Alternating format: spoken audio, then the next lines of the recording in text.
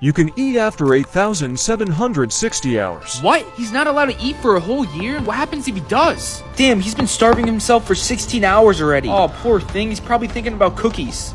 Failure detected. Your countdown timer was refreshed. Finally, I can eat something. Mom, I'm home. Devin, I just got a call saying you weren't allowed to eat for a whole year. Nah, it was a mistake. They fixed my timer. Oh, thank God. I thought you decided to break the rule.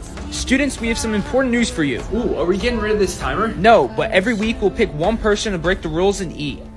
Bro, what is going on? I don't want to be chosen. What if nothing happens, Johnny boy? And besides, I kind of want to try it. Are you psycho? Devin, whatever you do not eat that carrot. Mom, tomorrow they're going to pick a person to break the rules. Oh, seriously? They really decided to go through with this? Well, our capital always wanted to know what would happen if you eat.